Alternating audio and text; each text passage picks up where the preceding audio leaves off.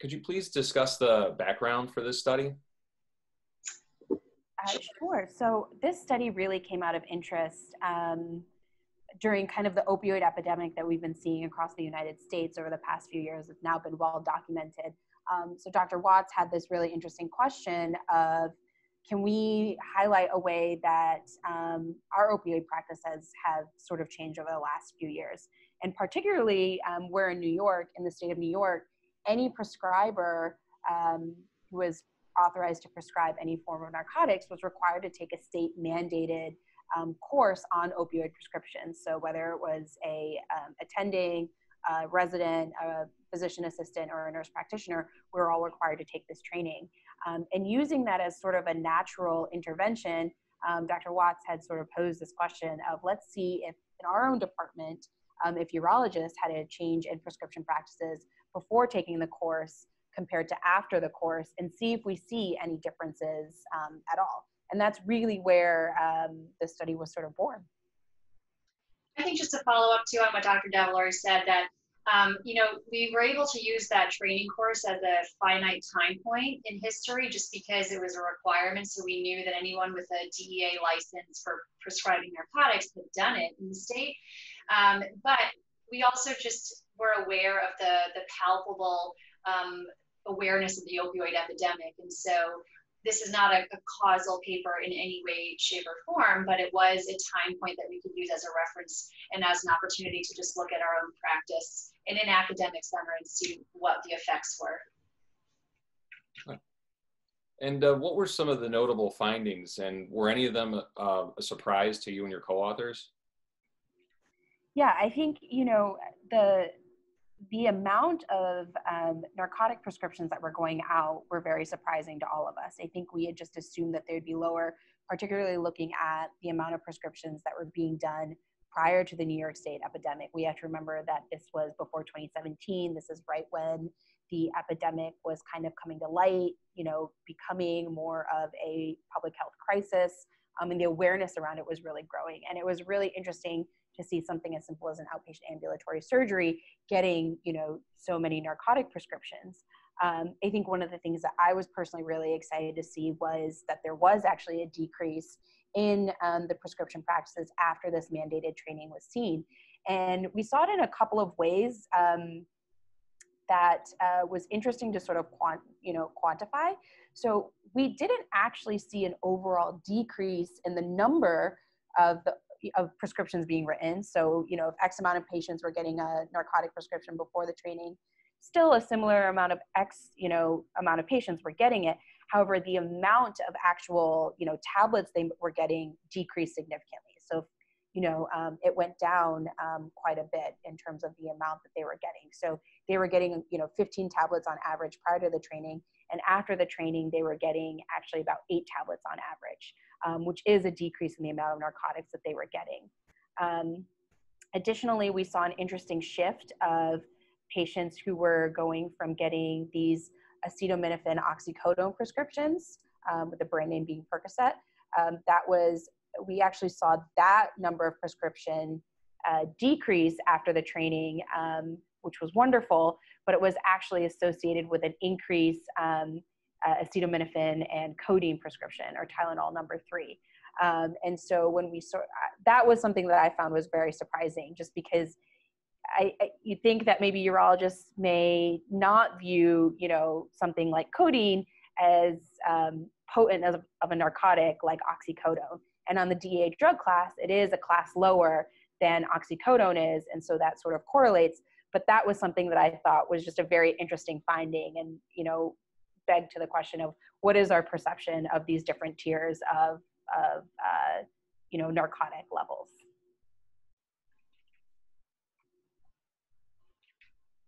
In your paper, you noted that there was a subgroup of patients undergoing stent placement that saw a change in prescription practices. Could you expand on that?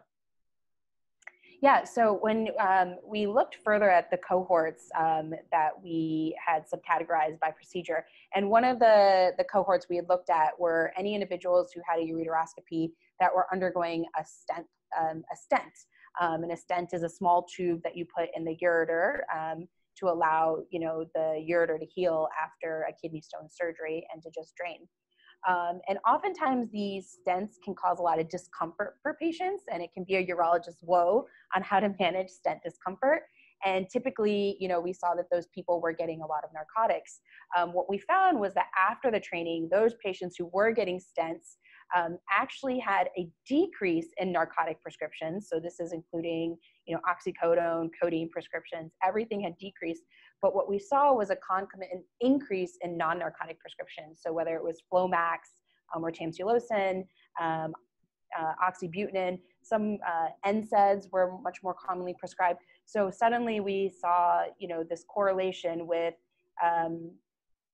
urologists trying to utilize non-narcotic medications much more aggressively in an effort, you know, what we presume, you know, to decrease narcotic prescriptions. Do you think there would be any value to a urology department specific opioid awareness course? Yeah, so, you know, there have been some papers looking at, you know, specifically risks associated with urology surgeries, procedures that have opioid prescriptions in the perioperative setting and risk for opioid addiction. And so two papers that came out in the last year and a half found that younger patients, males, and those who were prescribed a higher number of narcotic tablets in their actual prescription were more likely to develop opioid addiction. And these are for very, very routine, sort of frequent surgeries or even outpatient procedures that we do. You wouldn't even think of this being a thing. And so we actually, as one of the follow-up initiatives for this in our department this summer, we launched a summer sort of QI project where I had an undergraduate research fellow who looked at our prescription practices for all of our surgeries, not just the ambulatory endoscopic surgeries, for the last 15 months. So we wanted to see across pediatric urology, adult urology, inpatient surgery, outpatient surgery, everything we've been doing. What's our prescription practices? And we presented it to our entire faculty as well as the residents and our advanced practice providers this month, actually earlier this month, to show here's what we are doing and here is how the different cases sort of compare to each other as far as average number of tablets in morphine milligram equivalents, which is a standardized unit for narcotics to compare one drug to another. And from that, we are actually generating a protocol for how many actual tablets per drug type we are recommending per surgery and implementing that. So there sort of getting back to your initial question, there is data that say that just talking about opioid addiction increases prescribers' awareness and improves their increases their likelihood to lower their prescription practices. So the follow-up look at what we're going to do now is to see if even just having that sort of presentation and showing what we're doing has an impact on what everyone in the department's doing. Beyond, what you were describing earlier, do you and your group plan to do any more research on this topic? And if so, what would the focus be? Yeah, there's sort of different subsets of this right now. So there is a standard pathway now for our robotic prostatectomies for prostate cancer and our robotic partial nephrectomies for renal cell cancer. So it's an actual scripted protocol for how many tablets and alternatives to opioid narcotics prescriptions patients should get both in the hospital as well as when they go home. And so the goal now is to mirror a protocol similar to some of the work, say, that's been done at University of Michigan in the Department of Surgery, to develop a protocol to say, if you get for example, one of these cases we looked at, cystoscopy, ureteroscopy, and a stent, you can only prescribe between 0 and X number of tablets of an opioid. Here are alternatives to consider. And if you're going above this, there has to be a really valid reason why. And to look over the next few months after we launch this to see how provider practices may change, because The reality is that, yes, we got better during that time period that we looked at. We prescribed fewer tablets and less potent opioid tablets, but we're still prescribing too many. A lot of people would say, really, after most of these cases, patients shouldn't be getting any narcotics, and I think that's really where we should be going. So that's the goal over the next few months, and to look at that. What would you say the take-home message is for the practicing urologists? I think that the take-home message is kind of simple in the sense of you hear it in the news. I mean, you can't be a practicing provider now and not be aware of problems with opioids and narcotics. There's so many regulations even just to be able to prescribe them. But I think that the take-home message for this is that what we do is not without risk. And pain is real, but we can create problems in trying to address pain if we don't approach it in a systematic way. And that even in the most mundane or simple of cases that we do put patients at a potential risk, even unintentionally, of developing opioid addiction. And so it's important to be aware of what you as a provider are prescribing, or if you work in an academic center, what the person writing prescriptions for you is prescribing. You may not be aware of what that disconnect is, and to be as restrictive as possible, but make sure that you're still addressing patients' pain appropriately. I think Dr. Watts that's a great point.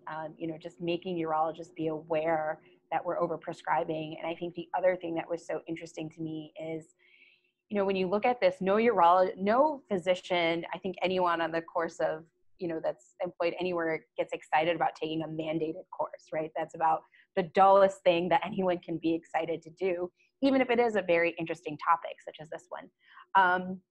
And I think the findings that we saw, that this association, or this correlation that we were able to sort of demonstrate, that something as, again, mundane as an online state-mandated opioid course was able to provide some sort of a change, for prescription practices is pretty interesting. And so theoretically, if you could actually make that even a little bit more engaging, right? So whether you present it at grand rounds like, we did at Montefiore, or whether you have this more engaged way of having a protocol that all the department urologists adhere to, suddenly you can really bring about really great change in a really simple fashion. And that's what I thought was a really exciting sort of finding of this study, that it doesn't take a lot, it takes a little to get some change, and a little bit more effort can get a lot of change. And that was pretty exciting, I thought. The only other thing I would just sort of follow up to say is, so the American Urologic Association is putting out a white paper on sort of opioid and pain control practices. So it's something I've reviewed as part of member of the Quality Improvement Patient Safety Committee. So it will be coming out. So there will be some not formal guidelines, but at least best practice statement recommendations coming from the American Urologic Association that I think are very timely.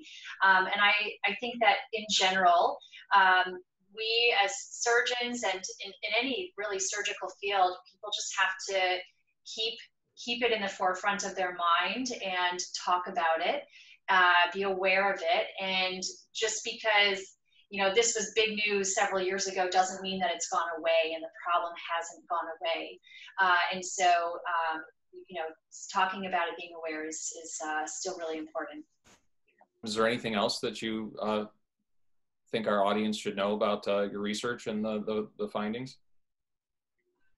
I think, it's always exciting. I think, over the last, 5 years, there's been a lot of literature across all of medicine, particularly, surgery, general surgery, urology, that we do actually need a lower amount of narcotics than have been traditionally prescribed, it's been great. That's been demonstrated over and over again. I think our studies sort of looked at, okay, is there an intervention where we can try to modify, these behaviors? And so I think now it's been shown, and the next sort of few years really needs to be dedicated to really making these practices normal, making them a mainstay, and making that implementation not just happen at like the academic centers, but really disseminate throughout all of the practices, throughout all of the communities, to really start to battle this opioid risk that we see. Yeah, and I also think I would never underestimate or undervalue the importance of preoperative counseling of patients. So, you know, a lot of what we do is about setting your patient's expectations. So, you know, we found definitely that putting a stent in patients was significantly associated with receipt of a opioid narcotic. And the reason for that is that stents are uncomfortable. It doesn't mean that patients need an opioid to manage that. So, you know, a lot of this is taking the extra couple minutes, or someone you work with, you know, advising the patient beforehand, reminding them the day of surgery. If you're putting a stent in or you're doing whatever surgery you're going to do, there will be some discomfort after. We're going to give you some medications to help with that. It may not be perfect, but it's temporary. It's going to be better, and we'll get it out of you as soon as we can. It's patients will understand that more, as opposed to if they have this unexpected symptoms after. That's really our responsibility as surgeons. Again, just remind them that, you know, if they are getting narcotics, or if they, you know, if they're not getting narcotics, you say, this is why you're not getting it. The addiction potential is very high. And, you know, I always tell someone who's like 25 or 30 that I'm talking to, I say, you actually are at a very high risk of getting it. And saying that in itself just sort of reiterates that, again, a point that Dr. Watts made earlier, but I think one that's really important in the pre-op counseling stage.